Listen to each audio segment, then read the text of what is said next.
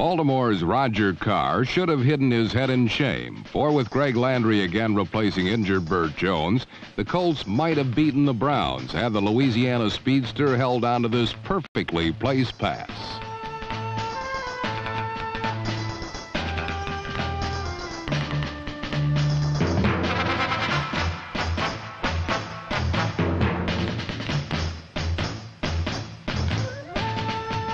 Led by Landry, the Colts offense was non-existent. Their only touchdown of the day came on this super special teams play by number 47, rookie Larry Brazil. Still, the Colts had the Browns beaten until late in the game.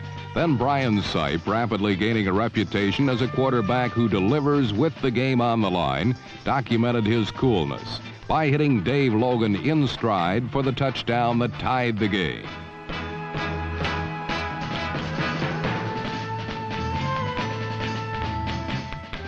Then from his own 10, Sipe threw to Ozzie Newsome in the flat, and the 235-pound Wizard of Oz turned on his sprinter's speed.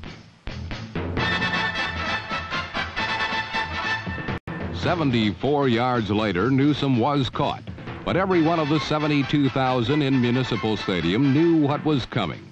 For the third time in 3 games, Don Cockroft's field goal was the difference, as the unbeaten Cleveland Browns pulled out another last-minute miracle, 13-10.